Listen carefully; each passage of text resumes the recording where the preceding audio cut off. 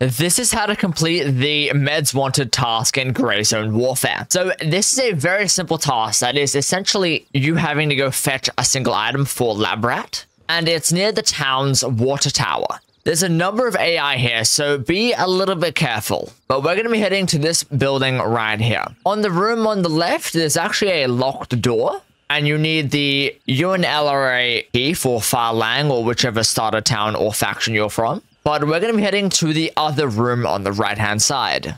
But the item that you're looking for is this UNLRA medical supplies, which is a 2x2 item that goes into your inventory. Once you pick it up, then you just have to head back to base and hand it over to Lab Rat. And that is how to complete Meds Wanted. If you ended up enjoying this video, then drop a like and subscribe for more.